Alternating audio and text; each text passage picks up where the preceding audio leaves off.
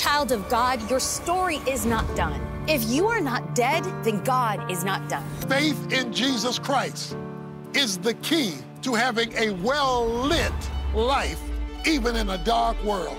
Salvation is something that God owes to none of us. He offers it to all of us. And if we reject that, that's first and foremost on us, not him. God became one of us. God is so gracious. There are times in which he will not only let you read the Bible, but he will let the Bible read you. The same power that brought him out of the grave brought you out of the grave too. He's looking for those who actually believe him. That's who he's going to use to change the world. What would it feel like to stand in front of your Creator? God, teach us how to marvel again. Teach us to be fascinated with the good news of Jesus Christ.